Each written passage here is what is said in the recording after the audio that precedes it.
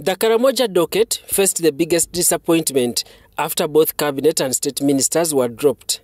Ministers including Gorreti Kitutu and Agnes Nandutu are undergoing court process for allegedly diverting iron sheets meant for the vulnerable communities in Karamoja.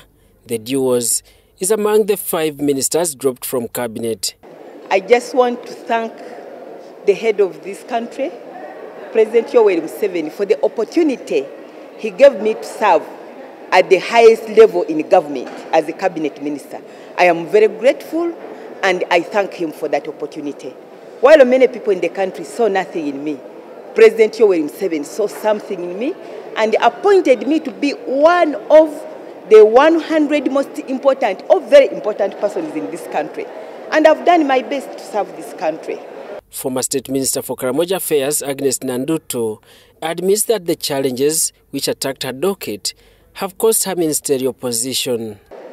I would have served even better, but because of the challenges that were there, I did a little, but at least I have left a mark where I was appointed. Where I have gone wrong, I ask the President to forgive me.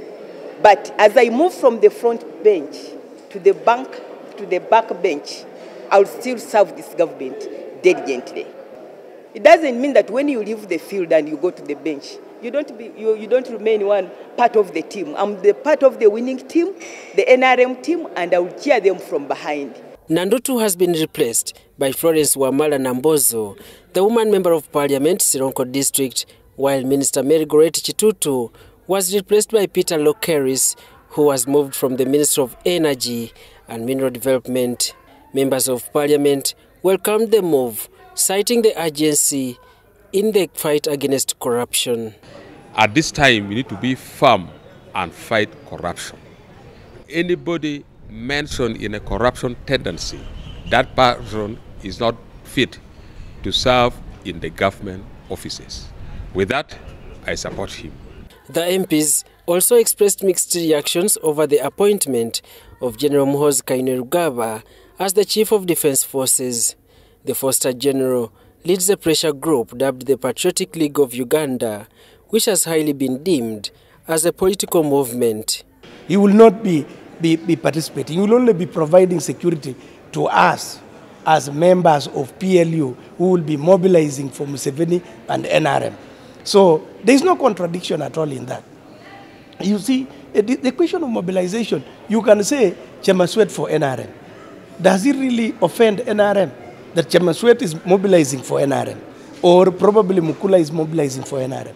Kira Municipality MP Ibrahim Semujunganda says the appointment of General Muhoozi indirectly ends the PLU agenda.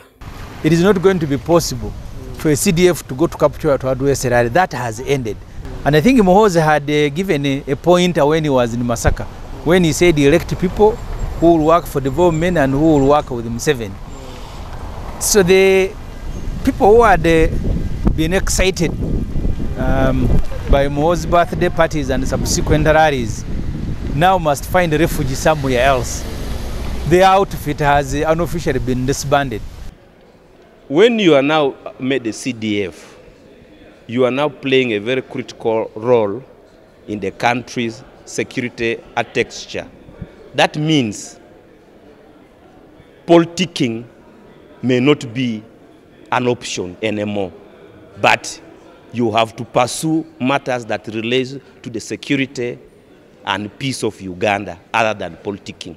General Kainerugaba has been serving as a senior presidential advisor in charge of special operations. Muhoozi also served as the Commander Land Forces until 2022.